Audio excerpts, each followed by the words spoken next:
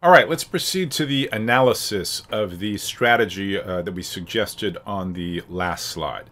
As we discussed, it's not at all obvious if that strategy is a good idea for a node A to carry out. And in fact, as we'll see, it depends on exactly how much hash rate that node A has. And remember, the reason for that is a sort of tricky tug of war between two competing forces, and that deviation from just obediently following longest chain consensus. On the one hand, there are cases where you orphan honestly produced blocks, which is good for node A. It boosts the share of the longest chain blocks that belong to A. So that happens both in case 3 when successful, and then also in case 4 when you drop down to that gap of only 1 between the sort of secret chain and the publicly known chain. On the other hand, there's also the cost of that strategy, which is sometimes, unlike in the past couple videos, sometimes blocks produced by node A are themselves going to get orphaned. And specifically that happened in case 3, in the failure case of case 3, you might recall. So unlike the strategy that we saw when node A had the benefit of being able to control tie-breaking by honest nodes, unlike that case here, it's really not at all clear how the cost-benefit analysis is going to resolve. Really, the only kind of possible way forward to figure it out is to do some non-trivial analysis. And so let's go ahead and do that. We're going to be using an approach known as Markov chain analysis. Or roughly the same as thinking about random walks in directed graphs.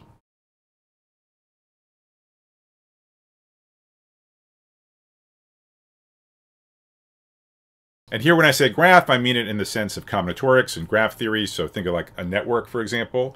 And so a graph has two ingredients. It has a set of vertices, and then it has a set of directed edges, with each directed edge going from one of the vertices pointing to another.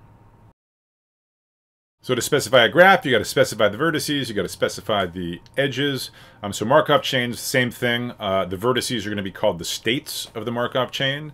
And then in addition to edges, there's going to be sort of edges with weights, and those are going to be known as transition probabilities. So the probability that you transition from one state of the Markov chain to another in one step. Kind of very high level. It'll be a little more complicated like this, but not much. You could almost imagine a Markov chain with 4 states, one for each of the 4 cases that we saw in the strategy. And then the transition probabilities just tell you the likelihood of going from one case to another one with the creation of a single block. We'll see it's a little bit more complicated than that, but not much. And I should say, I'm not going to assume that you really have any prior familiarity with Markov chains. I'll assume that you've seen a graph before. I'll assume that you have at least some intuition about probabilities. Otherwise, this will be basically self-contained. If you've never looked at Markov chains before, they're super cool. So I do recommend reading a bit about them. And the Wikipedia article is a fine place to start.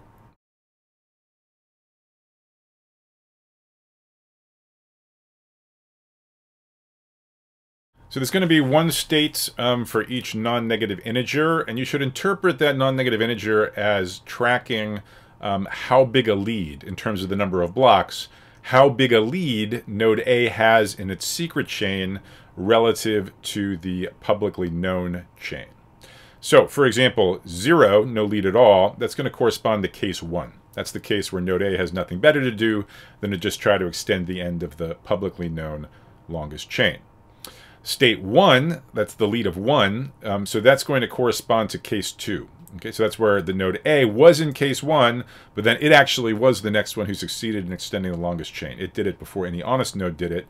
And remember, in the strategy, in that case, node A keeps that block secret. So that's basically a lead of 1 in its secret chain over the publicly known chain. Markov chain states 2, 3, 4, 5, 6, 7, 8, and on up, those all correspond to case 4. So remember, if you're in case 2, you've got this lead of 1, and then node A succeeds again and creates another block before any honest node creates a block. That gives it a lead of 2 over the public chain. That puts it in case 4. And remember, you can actually stay in case 4 a long time. You stay in case 4 as long as node A has a lead of 2 or more over the public chain, and the Markov state number just corresponds to exactly how big that lead is. So the Markov state chain I is just all cases where the length of the secret chain is I bigger than the length of the longest publicly known chain. There's also case 3, so we're going to introduce one more state, which we're going to call state F. For case 3, the F here stands for fork. And so this case doesn't really fall into our other category because remember what happens. This is where node A did have a lead of 1. Okay, so it was in case 1, it successfully extended the longest chain, kept that block private, wound up in case 2, but then it was unsuccessful in case 2. So the honest nodes were the next ones to produce a block, and at that point you have a fork in the blockchain. So on the one hand, it's sort of like, there's a lead of 0, because there's a tie between the maximum height of a secret block and the maximum height of a public block. On the other hand, it's definitely not the same as case 1. We wouldn't want to lump this in to Markov chain state 0. So we're going to give it its own state, which again we're calling little f.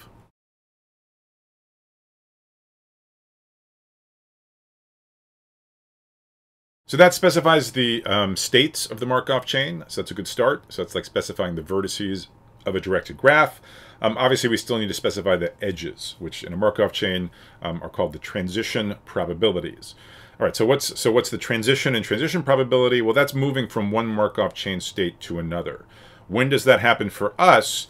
That happens whenever a new round of Nakamoto consensus begins. Whenever there's a newly created block, that potentially leads to a change in state. So those are the transitions. You go from one state to another upon sort of the creation of a new block. But, at any given moment, it's random what happens next, right? So maybe A creates the next block. That's probability alpha, assuming, as usual, the random oracle assumption. And with the reigning probability 1 minus alpha, the next block's created by an honest node. And we never know what's going to happen. So that's the way of transition probabilities. So we want to say, given that we're at a particular state, so again, roughly, like given that we're in one of the 4 cases, what is the chance, what is the likelihood that after the next block creation, we're in one state or one case versus another? The easiest way to describe these is just going to be literally draw out the directed graph and all of the edges that correspond to transition probabilities that are bigger than 0. That is, transitions that might conceivably happen. So the first thing we do is write down a bunch of vertices. Those are going to be labeled according to the Markov chain states. So we're going to have non-negative integers plus the special state f.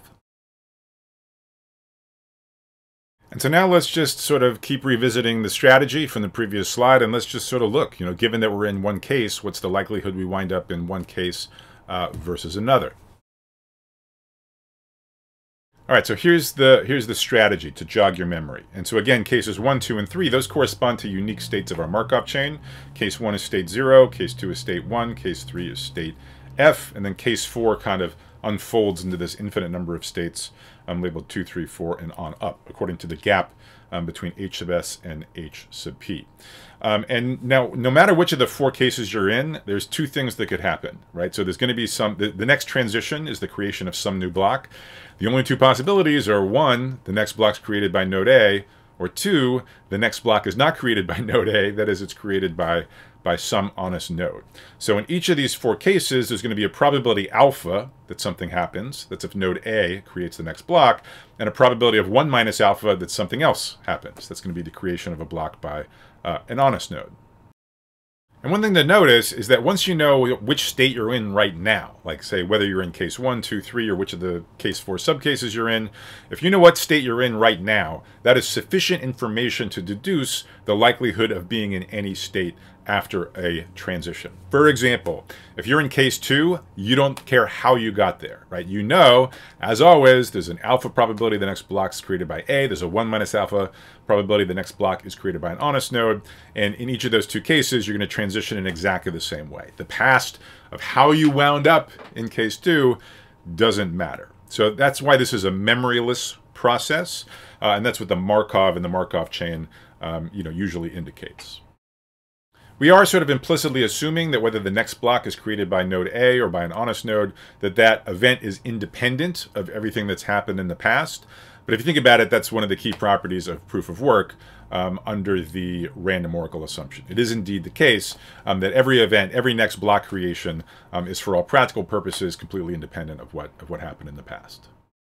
So now let's just sort of walk through the strategy case by case and use that to specify our transition probabilities. And again, in each of the 4 cases, right, there's only two things that could happen. A creates a block, an honest node creates a block. Their probability is alpha and 1 minus alpha respectively. So as we walk through these cases, we're just going to be drawing in some edges in that graph, annotated with either alpha or 1 minus alpha as appropriate.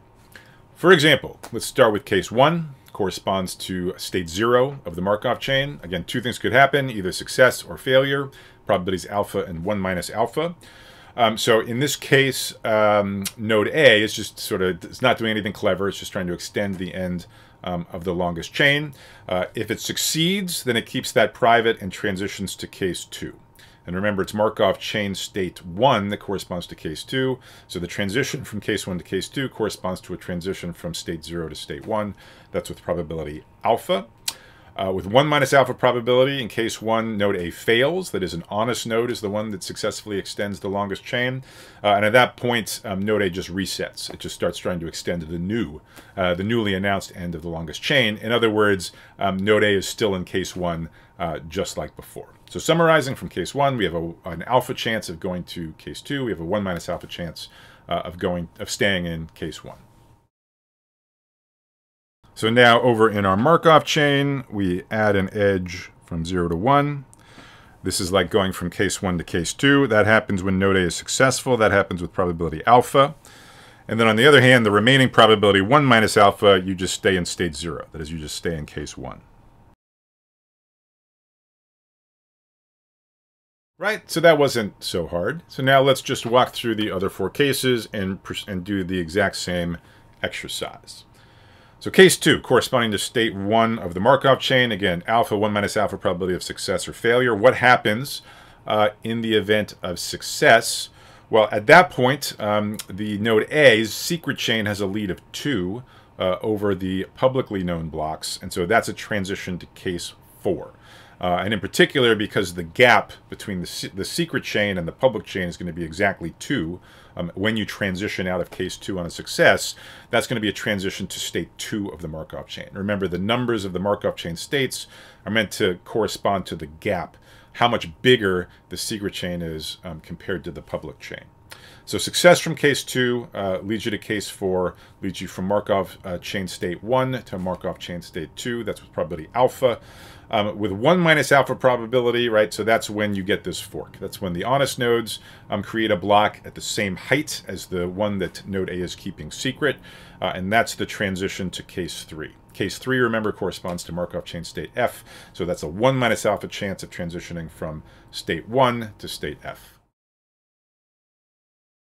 So going back to the Markov chain, we have a transition from 1 to 2, that is from case 2 to case 4 with probability alpha, and a transition from 1 to F. This again corresponds to a transition from case 2 to case 3 with probability 1 minus alpha. Now case 3 is pretty interesting, so let's talk that through. Case 3, remember, corresponds to that Markov chain state little f. So this is where there's currently a tie between one block that node A is keeping private, so that would be like the B4 prime on the slide here. And then there's also been a publicly created, publicly announced block B4 at exactly the same height. And what happens next determines which of those 2 blocks is going to get orphaned. Right, so if node A succeeds and in the example manages to create B5 prime before the honest nodes create B5, well then, according to this strategy, A is immediately going to kind of cash in its chips, announce both of the blocks. So like in the example, announce both B4 prime and B5 prime. That's the unique longest chain, will be recognized by all of the honest nodes, and so B4 prime and B5 prime are then guaranteed to be in the longest chain forevermore. So that's a big win, obviously, for node A. On the one hand, it got 2 of its blocks guaranteed in the longest chain forever, and on the other hand, it orphaned 1 honest block, which would be the block B4 in the example. Now, if you think about it, after node A has done this announcement, after it's made all its secret blocks public, well, now we're actually back in case 1, right? I mean, now there's no longer a gap between what's publicly known and the secret chain. The secret chain has all become public. So with alpha probability, node A caches in chips, gets 2 of its blocks guaranteed on the longest chain, and you transition back to case 1. What about in the failure mode in case 3, which happens with probability 1 minus alpha? Well, then that's when the honest nodes, so in the example, the honest nodes would, for example, create B5 before node A manages to create B5 prime. And so now node A is in a deeper hole than ever. And according to the strategy, it then gives up. It says, you know what, let me just concede, B4 prime is a lost cause. That's one of my blocks. It's not going to get on the longest chain. Let's just sort of cut our losses and then restart trying to extend the end of B5, the end of the publicly known longest chain. So if you think about it, right, so that's obviously very different from node A's perspective, right? Rather than getting 2 blocks guaranteed in the longest chain, it has 1 block guaranteed out of the longest chain. But you again still transition to case 1. Right, so if the honest nodes create, like in the example B5, well then actually the public chain is longer, is of higher height than any of the secret blocks. So you actually transition back to case 1 either way from case 3. But when we start counting up block rewards, it's going to matter which way you transition. Okay, so with alpha probability, the success case, you transition to case 1 and then collect 2 sort of block rewards as a consequence. And if you fail with probability 1 minus alpha, you also transition to case 1, but you collect 0 blocks of block rewards. So returning to our Markov chain picture, let me actually sort of denote this in a somewhat non-standard way. Let me actually put 2 arrows going from F to 0, annotated with the probabilities alpha and 1 minus alpha. Now really, strictly speaking, there's just one edge that has probability 1. Okay, if you're in F, you're guaranteed to be in 0 after 1 step. But again, we want to separate the 2 reasons you make the transition so that we can count up block rewards appropriately.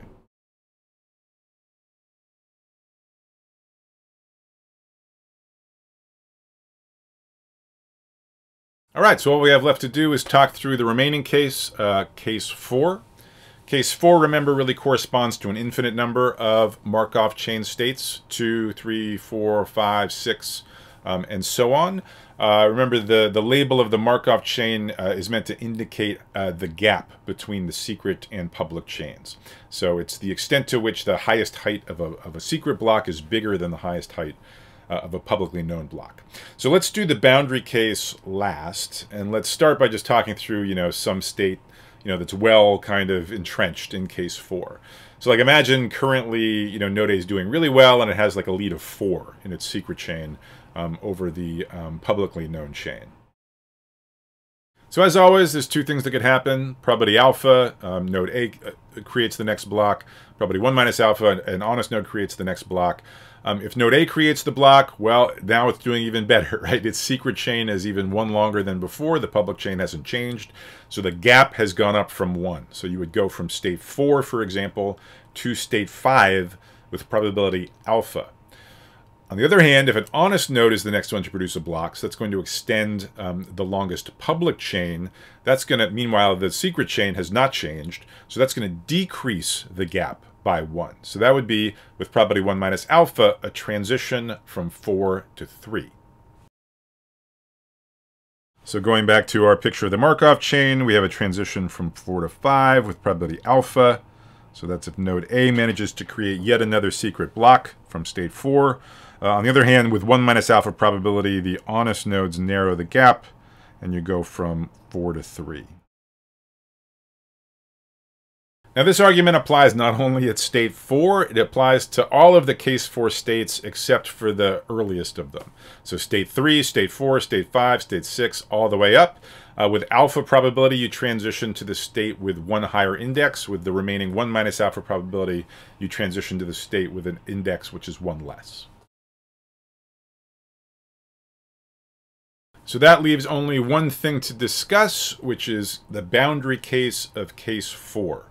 So suppose you enter case 4 just barely in case 4, meaning that the lead of the secret chain over the public chain is exactly 2.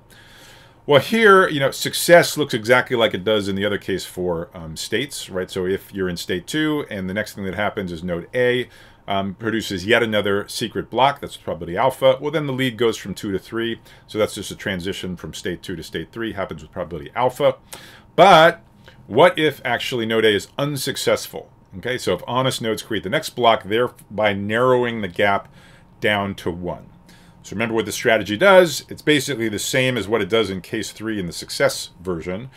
which is says, oh, I've only got a lead of 1. That's very precarious. I don't want to run the risk of having any of these blocks I've created be orphaned. So let me just publish everything now. I'm going to announce all of the secret blocks that I know of.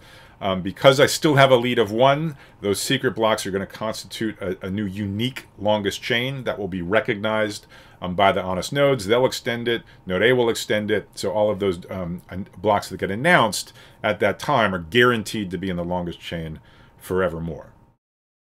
So just like in case 3 in the success version, when all of the secret blocks become public, all of a sudden there's obviously no gap at all between what's secret and what's public because everything secret's become public. So that's a transition back to case 1. Same thing here in case 4. So if you enter in with the minimum sort of a gap of 2 and you're unsuccessful and the gap drops to 1 and you just make everything public, that again is going to be a transition back to state 0. And that's going to be happening with probability 1 minus alpha.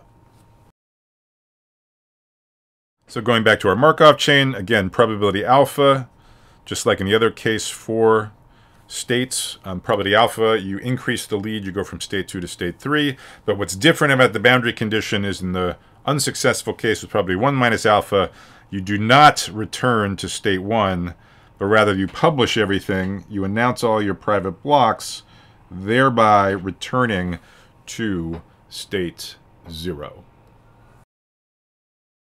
All right, so that completes our description of the strategy as a Markov chain.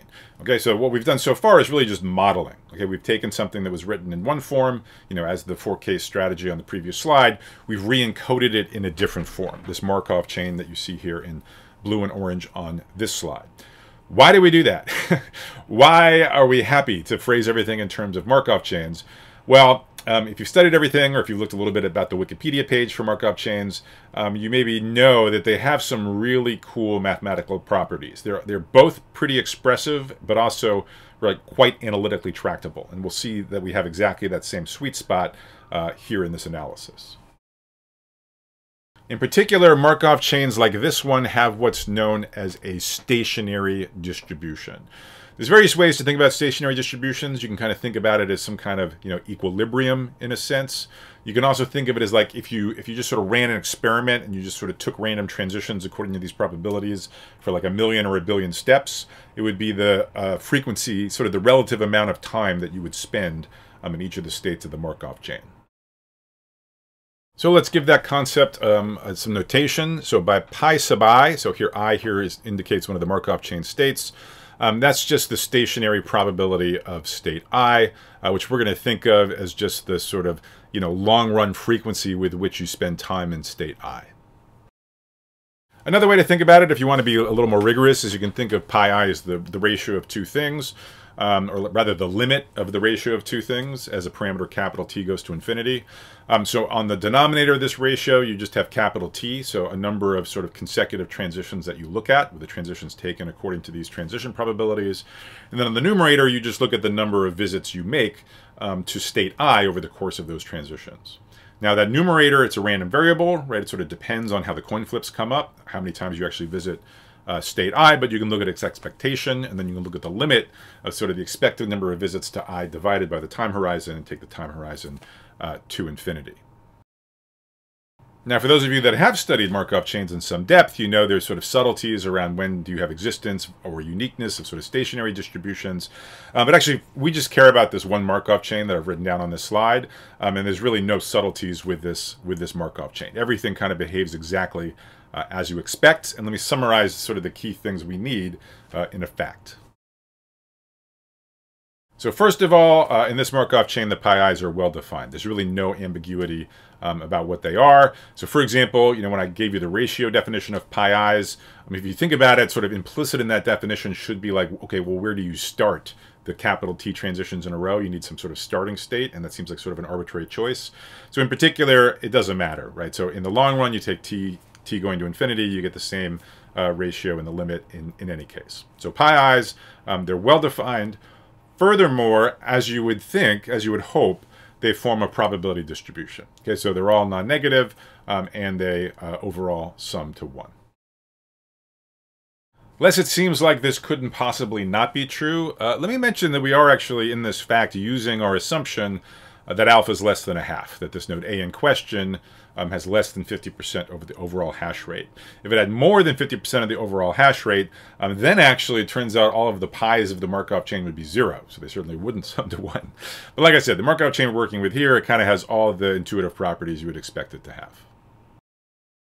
All right, so what have we done? We've taken our strategy on the previous slide. We've re-encoded it as a Markov chain. Markov chains have stationary distributions. But actually, like why do we care? Like, why do we care about the Markov chain? Why do we care about the stationary distribution? Well, on the rest of this slide, I'm going to show you that actually the stationary distribution is a super convenient way to talk about what we really care about, which is how good is this strategy under consideration? What share, what fraction of the blocks in the longest chain does it give node A? So in other words, we'll see on this slide that if you knew the pi's, if you knew the stationary distribution of this Markov chain, you would be in a position to very quickly answer the question of whether or not this strategy is better than just obediently following longest chain, and understanding how that depends on the hash rate alpha of the deviating node. Now, on the next slide, there's still going to be the matter of actually computing the pi's, computing the stationary distribution of this Markov chain. But as we'll see on the next slide, with a little bit of algebra, there actually is closed-form formulas for all of the pi's. Okay, and that's going to complete the analysis. Next slide, we'll have closed-form formulas for all of the pi's. We'll plug those into the closed-form formulas we're going to put on the bottom of this slide, and boom, we'll be good to go, and we'll be able to characterize exactly which alphas for which this is an improving strategy. All right, so next order of business is to understand how, given the pi's, we could very cleanly express what we care about, the fraction of the blocks on the longest chain that were produced by node A. So that's fundamentally a block counting exercise, right? We need to count sort of the number of honestly produced blocks that get on the longest chain. Again, that'll be some, but not all of them. We need to count the number of blocks produced by node A that make it onto the longest chain. And again, unlike previous scenarios, that will be some, but not all of them. So as the Markov chain proceeds, as we're transitioning from state to state, we're going to count blocks as it becomes clear whether or not they'll wind up on the longest chain. So remember, each transition corresponds to the creation of a new block, but when a block is created, we may be unsure about whether it's going to wind up on the longest chain or not. Like, remember case 3, right? That's where you have the fork. That's sort of Markov chain state F. Basically, you have this competition between these two blocks. One's going to be on the longest chain, the other's going to be orphaned, and it's just going to depend on whether the next block is created by node A or by some honest node. So at the time of a block's creation, you don't necessarily know whether you should be counting it or not. But what we're going to see is that, if we just go through the transitions one by one, it will be clear the moment in time at which some block we're sure that it is or is not going to be on the longest chain. And that is the moment at which we will do the counting. And again, we're going to keep tracking of both honestly produced blocks and blocks created by node A. So we're literally just going to go through the orange edges in this graph one by one. We're going to inspect each type of transition that could possibly occur, and we're going to ask, okay, when that transition occurs, are there any kind of further blocks that we're now newly sure, 100% confident, are going to be on the longest chain?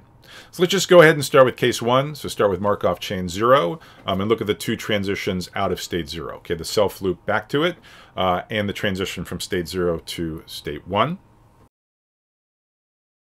Remember that the transition from 0 to 1, that's the probability alpha case. That's when node A is successful and actually manages to extend the longest chain, which it then keeps private the block that it did that with.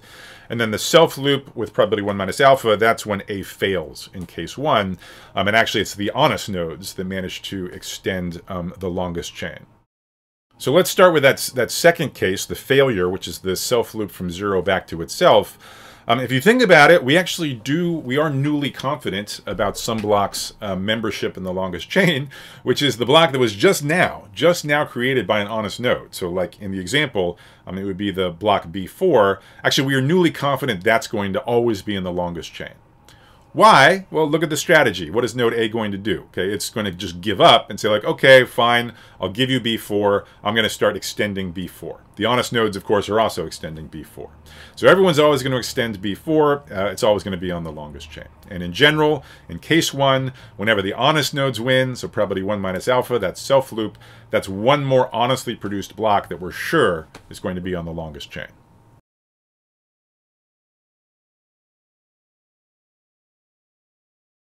All right, so I hope you're getting a sense of what I mean by we're going to sort of count blocks at the moment in time that we're sure that they're going to wind up in the longest chain. And indeed, let's go back to kind of case 1, so Markov chain state 0, and think about the other case, right? So the alpha probability transition from state 0 to state 1, that is from case 1 to case 2. And notice, so that's a block created by node A, but we are not actually confident that that block is going to wind up on the longest chain. It's possible, with non-zero probability, that the block that node A just created actually winds up being orphaned. So it would be inappropriate to count it now. Specifically, right, so when A finds that block, it transitions from case 1 to case 2. If it's unsuccessful in case 2, if honest nodes create the next block, then that's a transition from case 2 to case 3, where you have the fork.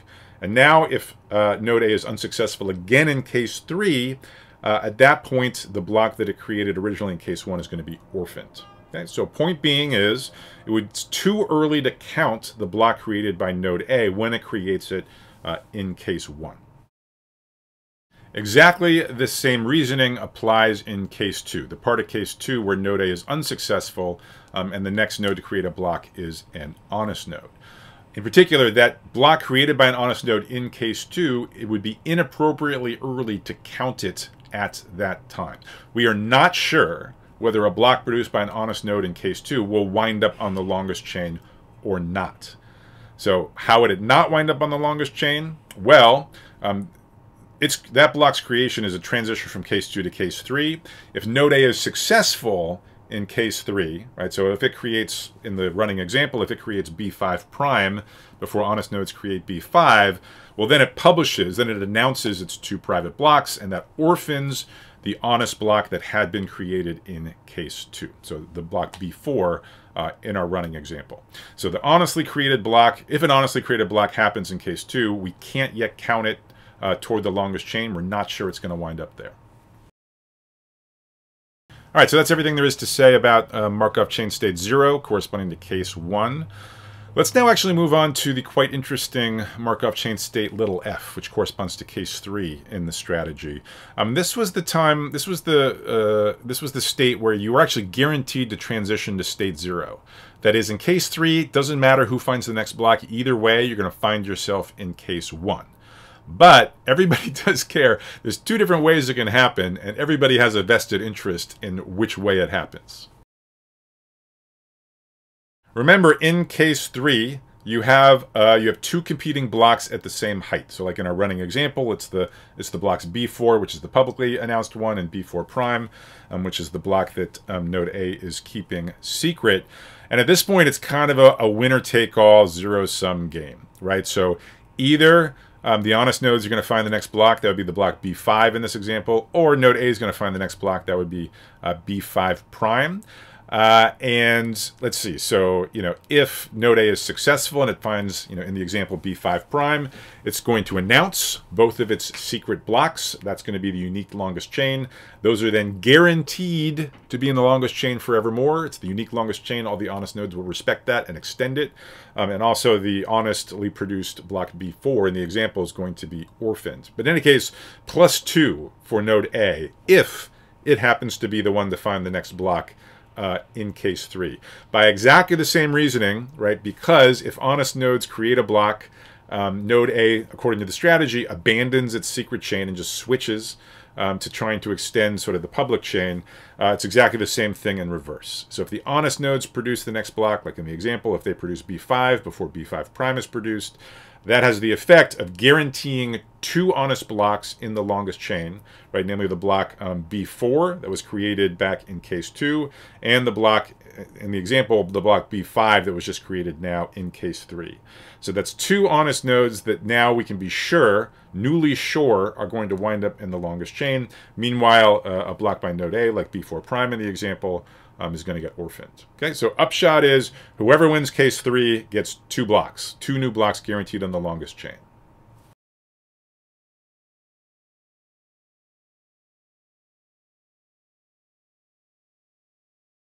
So we've gone through everything there is to say about case 1 and sort of the block counting for transitions out of state 0. Also, we've talked about all of the transitions out of state F, so that handles case 3. So let's talk about case 2 and finish the job there this corresponds to state 1 in the Markov chain. With probability alpha, you'll see you transition to state 0, and with probability 1 minus alpha, you transition to state F. So how did we find ourselves in case 2 in the first place? Well, there's only one way it can happen, actually, which is you're in case 1, node A creates a block. That's how you get to case 2. So that would be like the block B4 prime in our running example. And that block, node A is keeping secret to itself for the time being. We've already argued that when you make that transition from case 1 to case 2, it would be inappropriate to, at that time, count that newly created block toward node A's total. The reason being is there's a non-zero probability that that block's going to get orphaned, right? So if from case 2, honest nodes create the next block, that puts you in case 3. If honest nodes again create the next block, then that actually orphans whatever block node A created back in case 1. For exactly the same reason, if honest nodes happen to be successful, meaning they produce the block in our example B4 in case 2, again, it's inappropriately early to count that toward the total running total for the honestly produced blocks. Again, there's a non-zero chance that block's going to get orphaned, specifically after the transition to case 3. If node A is the next node to create a block, that's going to orphan the block created by an honest node in case 2.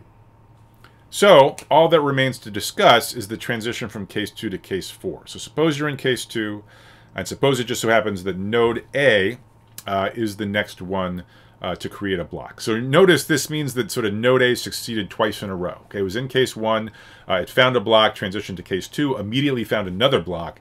That's how it transitioned to case 4. And so that's a really happy transition for node A. It's left the anxiety-ridden case 2, where there's still a chance of its block being orphaned. So it's like the block B4 prime in our example. And it's transitioned to sort of the comfort of case 4, where now that the lead is 2, by construction of the strategy, there's literally zero chance that any of the secret blocks created by node A will ever be orphaned again. Because remember, in case 4, if you're ever in danger, if the lead ever shrinks to 1, at that point you cash in your chips, you announce all of your secret blocks, and all of those are guaranteed to be on the longest chain. So what all that means is when you transition from case 2 to case 4, there's actually 2 blocks created by node A that we are newly confident, 100% confident, are going to be in the longest chain.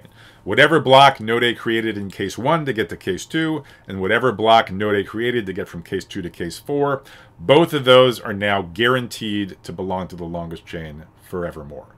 So from case 2, with the transition of case 4, that's a +2 blocks for node A.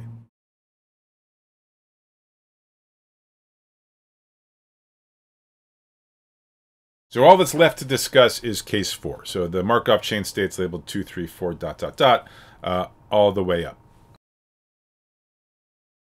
So for starters, imagine you're in case 4, so you're at one of these states, 2, 3, 4, or maybe a higher number, and consider the case where node A is successful, and it creates yet another new block that it again keeps secret. It extends its own secret chain.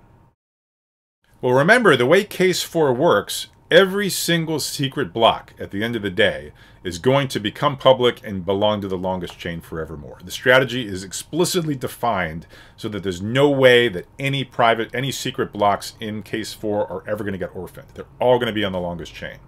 So whenever node A creates one new secret block while in the safe confines of step 4, that's one more block we can put in A's total. Okay, that is one more block created by node A that's guaranteed to be in the longest chain. And if you think about it, this strategy actually also guarantees that any block created by honest nodes while in step 4 is going to be orphaned. So if you're in one of these case 4 states and the honest nodes create a block, well, actually, too bad. Okay, that does not increase the honest nodes total at all, because we already know for sure that that block is going to wind up orphaned. That's what the case 4 strategy achieves.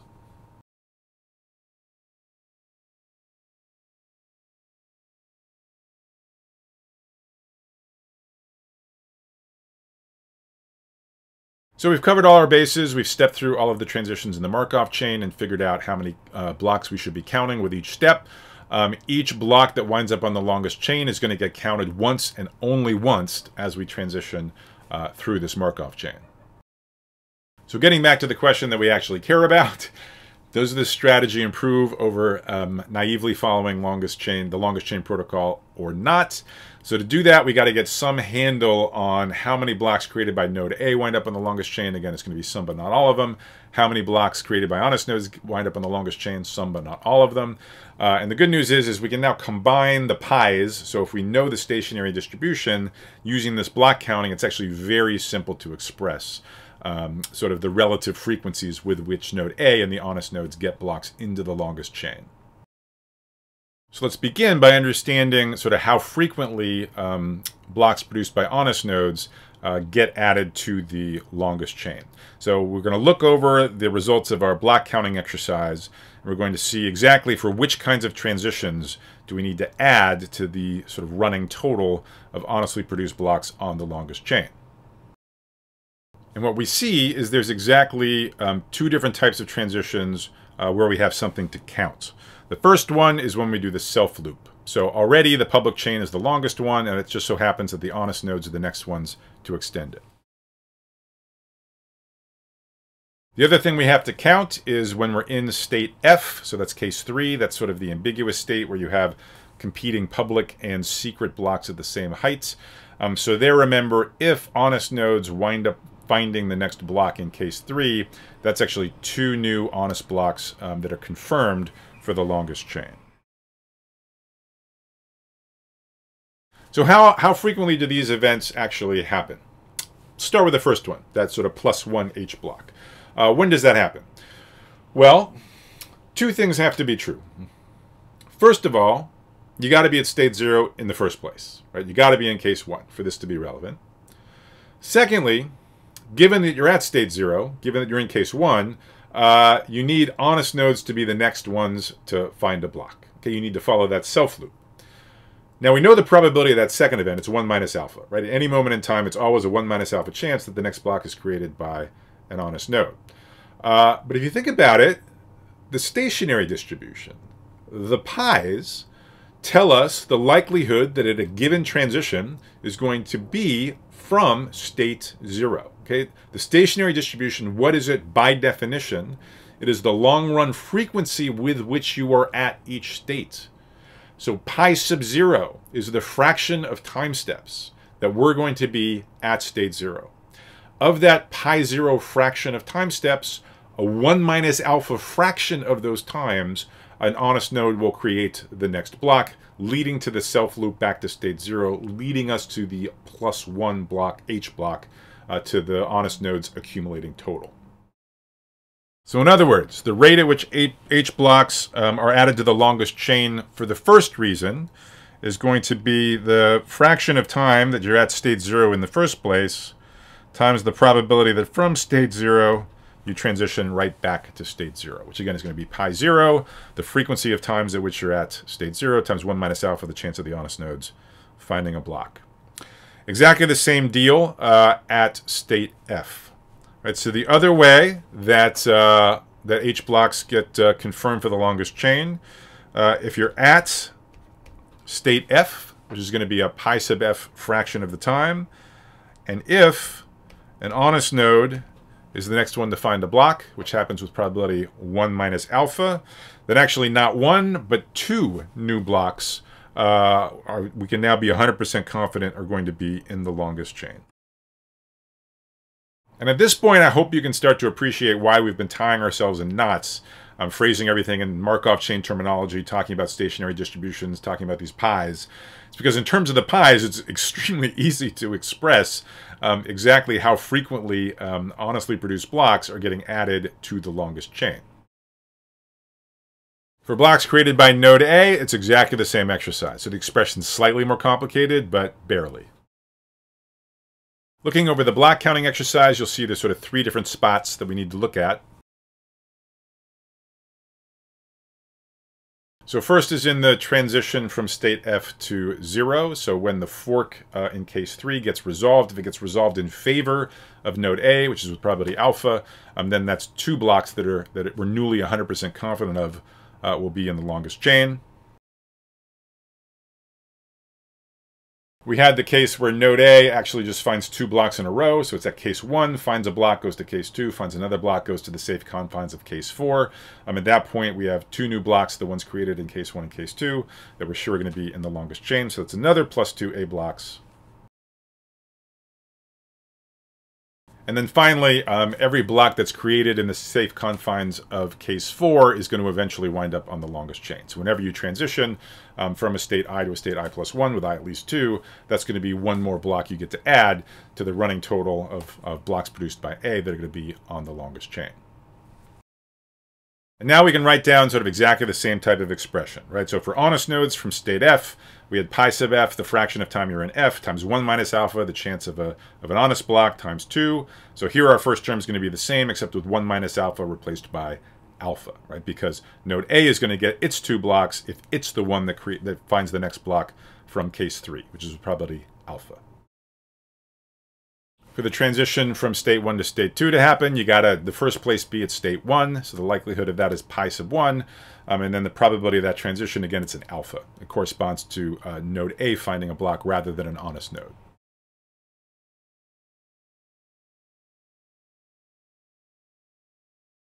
And then finally, we sum up over all the Markov chain states 2, 3, 4, all the way up. Multiply the corresponding stationary probability times the probability that node A creates a block, probability alpha, and then here we just get a plus 1 to the running total.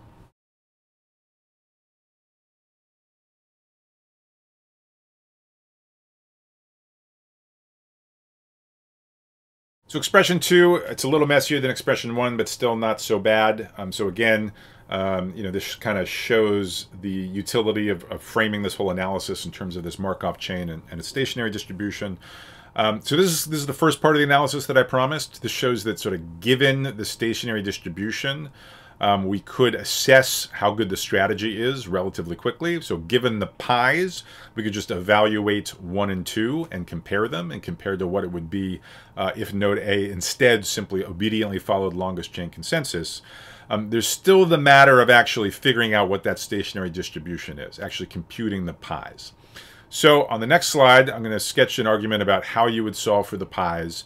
Then given the pi's, we're just going to plug those into expressions 1 and 2, and then we'll just evaluate for exactly which alphas does this strategy beat, honestly following longest chain consensus. All right, so we now see that, it'd be really nice if we knew the stationary distribution of this Markov chain that formalizes the strategy, right? Given those pi's, given the stationary probabilities, we'd be off to the races, right? We have expressions for the frequency with which both node A and the honest nodes get blocks on the longest chain. And just for reference, let me just sort of repeat slightly cleaned up versions of those expressions here at the top of the slide.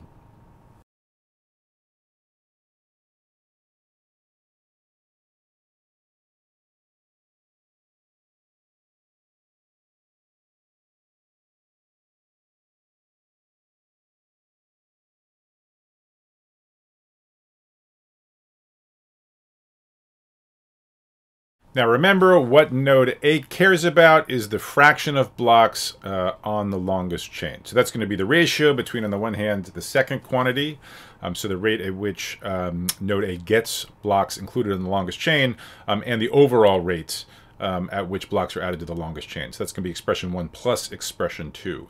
And that's the ratio that we really want to know, is that bigger or smaller than alpha? Because after all, node A, just by honestly following the longest chain consensus protocol, could guarantee itself an alpha fraction of the blocks on the longest chain.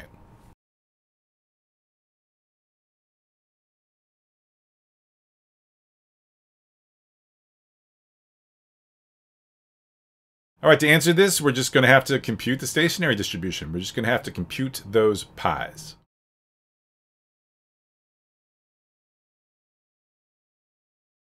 The good news is there's plenty of techniques for doing that. Again, that's part of the popularity of Markov chains. They're actually surprisingly analytically tractable in many cases, despite the fact that they're actually quite expressive and express lots of different interesting random processes. So the way we're going to go about it is we're going to write down a few constraints, a few conditions. which it seems like, at least intuitively, any stationary distribution would have to satisfy, just given the meaning of the stationary distribution. And it's not hard to make precise the fact that all of these conditions we'll write down, must in fact hold for any stationary distribution of this particular Markov chain. All of these conditions are going to be simple. They're just going to be linear relationships between different pi's. So that gives us a linear system which the pi's are going to have to satisfy. And that linear system is going to turn out to have a unique solution. And we're just going to, frankly, just solve for it. It'll be a little bit like in the spirit of, say, Gaussian elimination.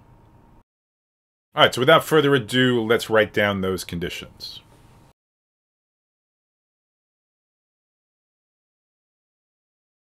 All right, so first of all, I claim that pi 1 should be equal to alpha times pi 0. So again, a simple linear relationship between pi 0 and pi 1. All right, so why should that be true? Well, let's remember the meaning of the pi's, right, as sort of frequencies of visits, right? So think about sort of running the Markov chain for 1 billion steps, meaning you just keep taking state transitions with probabilities as they're described in the Markov chain. And so then pi 0, for example, is over those billion steps, the fraction of time that you find yourself in state 0. Pi 1 is over those billion steps, the fraction of times that you find yourself in state 1. So why this relationship between pi 0 and pi 1? Well, if you look at this Markov chain, you'll see that state 1 has only one incoming arc. That's an arc coming from state 0, labeled with alpha. So what that means is, like, the only way you're ever going to visit state 1, okay, is if, first of all, you're at state 0, and then node A is the next node to create a block, which happens with probability alpha. That is the unique condition under which you transition from 0 to 1. Well, we know the fraction of the time we're at 0. That would be pi 0. And an alpha fraction of those visits are going to translate to a transition to state 1. The other 1 minus alpha fraction are just going to self-loop back to 0. So what that means is that the frequency of visits to 1 should be equal to the frequency of visits to 0 times alpha, times the fraction of those visits to 0 that turn into visits to 1.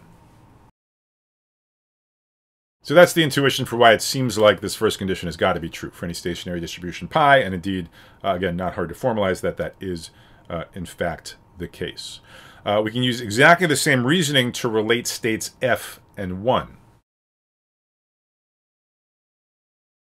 So again, if we look back at the Markov chain, we will see that state f is also a state that has only one incoming arc. There is one and only one way to get to state f. You have to be at state 1, and then honest nodes need to be the next ones to produce a block, which happens with probability 1 minus alpha. So that means visits to f, well, you should just look at how frequently you visit 1, and then the fraction of those visits to 1 that translate to visits to f. And so that gives us the pi sub f should be 1 minus alpha times pi 1. All right, the third condition is really going to be an infinite family of conditions, one for each positive integer I.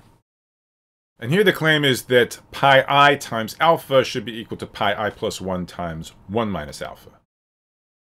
So for example, let's take I equals 6. Okay, so we're thinking about states 6 and 7, both sort of deeply embedded in case 4, both corresponding to node A having some big lead in its secret chain over the publicly known longest chain.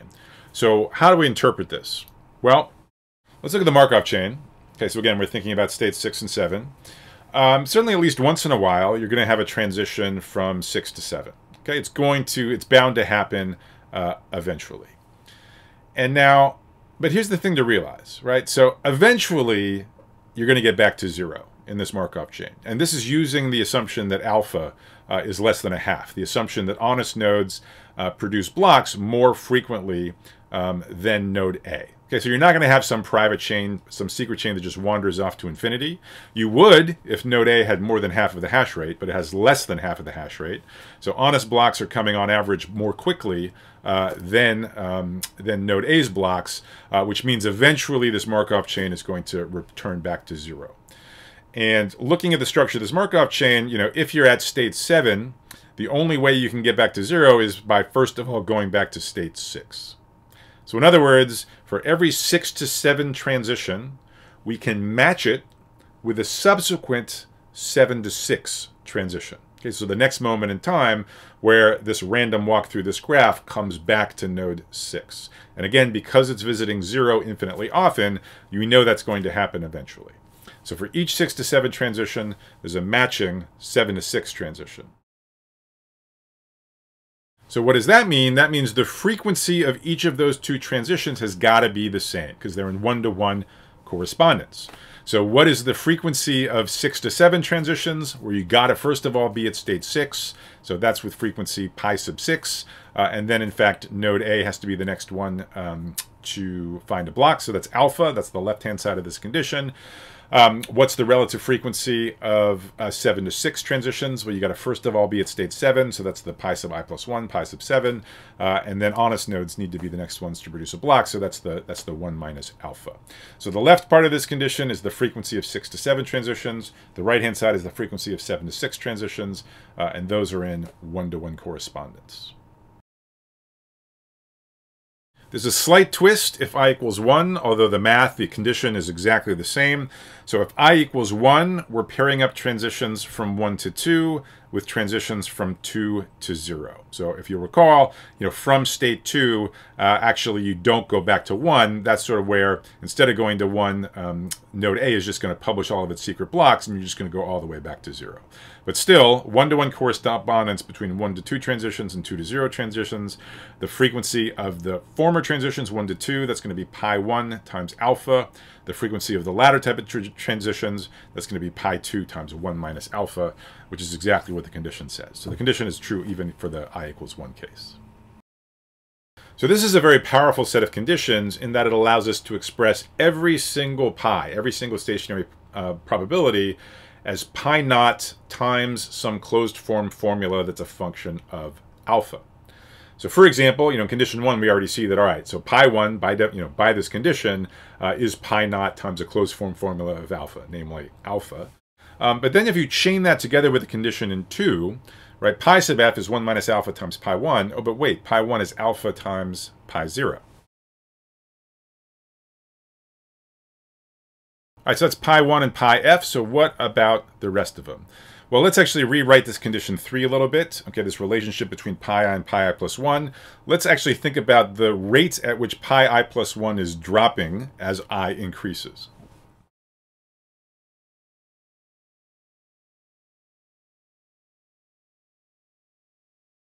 So rearranging, we see that each pi I plus 1 is a factor of alpha over 1 minus alpha times the previous one.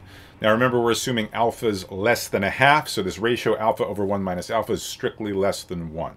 Okay, so the pi's are decreasing with I. Every time you bump up the index I, pi gets multiplied by a factor less than 1, the factor alpha over 1 minus alpha. And so now if you think about it, we're done, right? So like take pi 2, right? So pi 2 is going to be alpha over 1 minus alpha times pi 1. What's pi 1? It's just alpha times 1 minus alpha times pi naught. What's pi 3? Well, it's just another alpha over 1 minus alpha times that. What's pi 4? It's another alpha over 1 minus alpha times that. So that shows us that these conditions, these linear relationships, allow us to express every single stationary probability as pi naught times some multiple that we have a explicit formula for.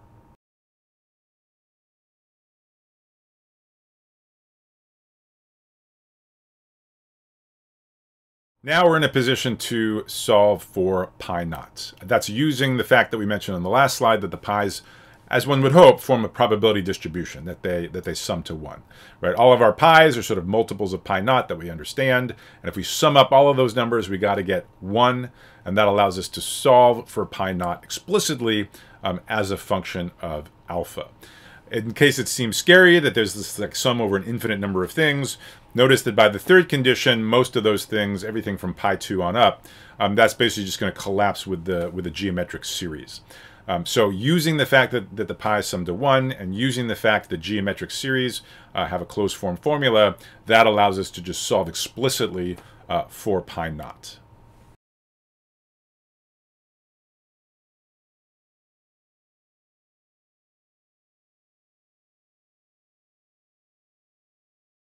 So I'll spare you any further gory algebraic manipulations if you want. They're elementary. If you want, I encourage you to do them in the privacy of your own home.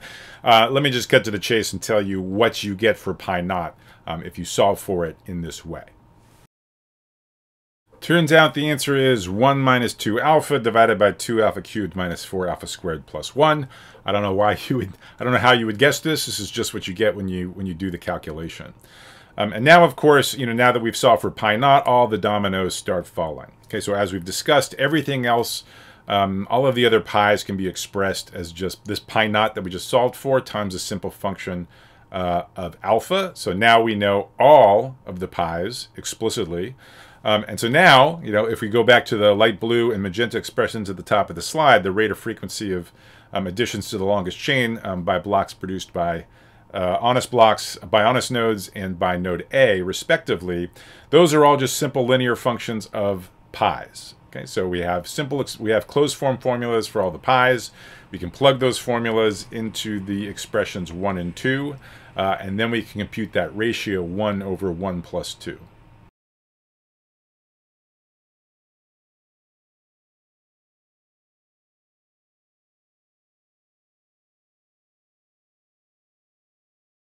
I feel like there should be a drum roll. We've worked so hard to get up to this moment. So in case the suspense is killing you, again, I will spare you the gory details, encourage you to do them in the privacy of your own home if that's something that interests you. Let me cut to the chase and just tell you what this ratio is. Let me phrase it as alpha. Let me write it as alpha times something else. Right, so alpha, remember, is the fraction of blocks that node A is going to get on the longest chain if it just follows longest chain consensus in the naive way. So we're very curious if this ratio is bigger or less than alpha. That is, if this coefficient of alpha is bigger or less than 1. And so what is it? Well, turns out to be 4 alpha cubed minus 9 alpha squared plus 4 alpha over alpha cubed minus 2 alpha squared minus alpha plus 1. So I don't know if that's what you had in mind all along, but that's what the answer turns out to be.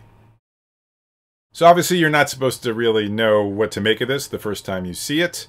But good advice in general is that, like, whenever there's some crazy function you don't really have a handle on, go ahead and graph it. Especially if it's a univariate function, you should always just plot the function to see what it looks like. So that's what I've done here on the lower right part of the slide. You'll see there's the straight line, which begins as the higher curve and then ends as the lower curve. So the straight line is just the identity function. So that corresponds to just alpha. So that's the reference point of just honestly following longest chain, getting an alpha fraction of the blocks on the longest chain. And then the curve, which starts below the line but then ends above the line, that is just a plot of this function here in dark blue. And eyeballing the plot, what you can see is that those curves cross somewhere between 0.3 and 0.35. It turns out their intersection point is at exactly 1/3.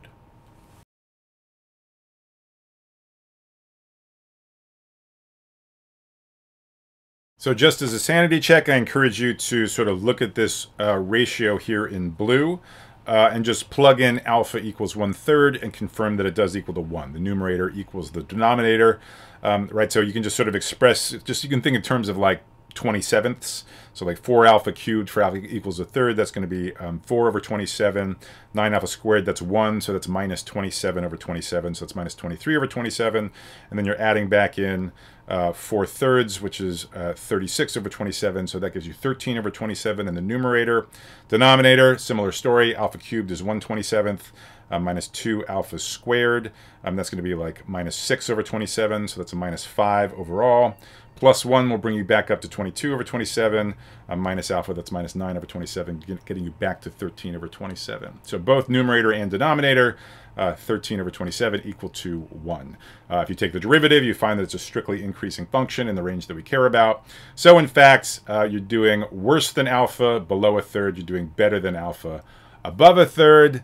So the upshot is that even when you have honest nodes conspiring to break ties in the worst possible way for you as the deviator, as that node A, if you're big enough, okay, you don't need to be a 51% attacker, but if you're at least more than 33% of the hash rates, then in fact you are not incentivized to follow the intended behavior of longest chain consensus. You are instead incentivized to deviate from it.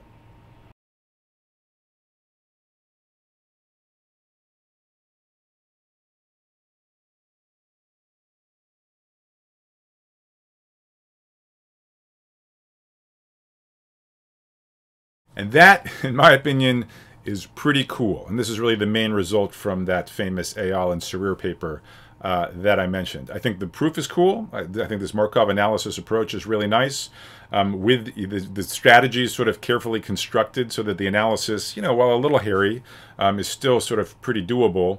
And then I think the takeaway is really cool, which is that, well below the sort of 50% threshold that was the tacit assumption in the early days, for example, of Bitcoin, even when the amount of non-honest hash rate is much less than 50%, anywhere above 33%, then really with no assumptions at all about how much honest nodes conspire to prevent them from deviating, it doesn't matter.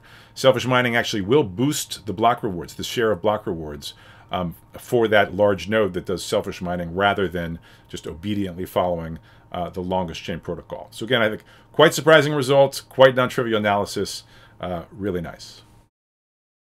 So one final comment for those of you just wondering what's going on with alphas that are less than 1/3. Because notice, right, I just wrote down one particular strategy that node A could use if it wanted. And then we've now proved, we've done math that shows that that suggested strategy is in fact better than just obedience to longest chain when the node's sufficiently big, when alpha is bigger than 1/3. But who's to say that the node can only pick between these two strategies, right? Maybe there's strategies that are sort of even better than the one I wrote down that will let you boost your share of block rewards even when your hash rate is less than 1/3. So as it turns out, the strategy of this video is not optimal, but it's close. So while this analysis shows that 1/3 is the right answer for this strategy is helpful to you if and only if alpha is bigger than 1/3. There are in fact more sophisticated strategies in the same vein, but somewhat more complicated, that do slightly better than this one. So even if your hash rate, even if alpha is, I don't know, something like maybe 0.33, so like 33% instead of 33.3%, if you use a more complicated strategy, you can actually boost your rewards a tiny bit, right there a little bit below 1/3. But maybe more interesting is that it has been proved. I should say there's a big academic literature, all kinds of extensions of this selfish mining analysis of Eyal and Sarir. I'll put citations to some entry points in the lecture notes. And in one of those follow-up works, what was proven is that, in fact, there are not strategies much better than this one. So if your hash rate is, less than something like 33%, then in fact it is in your best interest to honestly follow longest chain consensus. There is no, if everybody else is behaving honestly, and you're smaller than 33%, that honesty is contagious. You also want to follow the protocol to maximize your share of block rewards. So that's pretty neat.